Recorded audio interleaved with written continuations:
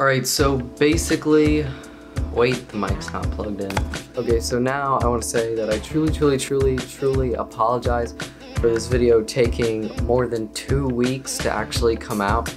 Okay, I really need to take those down, like seriously, I really need to take, I mean, I've had them up there for like 10 years now. But yeah, I'm truly sorry for this taking around 2 weeks. Alright, roll the intro.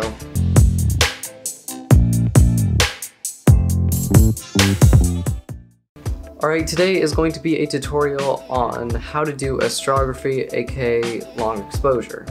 Now you may be asking, what's long exposure? Essentially, it's setting your exposure time to something like 30 seconds and having your camera on a tripod and just letting it sit there and just have the sensor, you know, wide open and letting it capture all that. Now there's requirements for these like long exposure, starry astrography photos.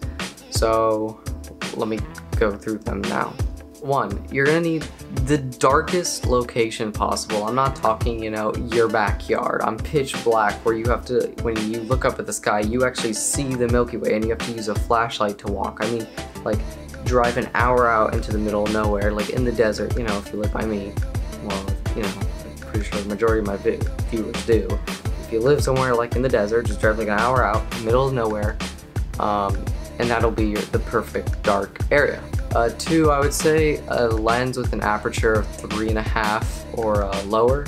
You probably want around 2.8, but the reason we don't want like f4 is because if you have f4, you're gonna need to actually make your exposure like 30 seconds and it's gonna be up there, and since it takes so long for it to capture the photos, you're actually gonna see the stars move in the photo and it's gonna look blurry. Number 3 would just simply be a camera and a tripod. You know, if you got the camera, you're okay. You probably honestly do it on your phone. I've always wanted to try it on my phone just to see how it would turn out, but a tripod is definitely something you're gonna need, because if there is wind and it blows the camera, I mean, your picture's ruined, and you know, you can't, it's physically impossible, for what I believe, you know, to sit like this for 30 seconds perfectly still. I mean, I can't even hold the camera perfectly still. Like, if I hold it, get a tripod. I mean, it doesn't matter what kind of tripod, as long as it's got some weight to it, it can,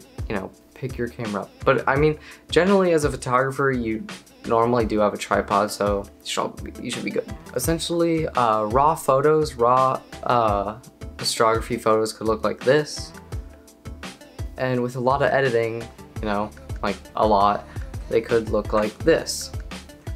Now granted, they aren't the same photo, but the edited photo, I can't find the original raw file, but just picture that photo looking like the unedited one, because that is what it looked like. And anyways, that is a short and simple tutorial on how to take long exposure astrography photos at night. And make sure you do follow my Instagram if you actually want to see some of those starry photos. And yeah, that's it. I'll put my Instagram at the end of this video. Also, if you actually do try out starry photos, send me them. I'd love to see them, you know. Yeah, that's it. Maybe I'll showcase them in the video. Alright, that's it. I will see you in the next one. Goodbye.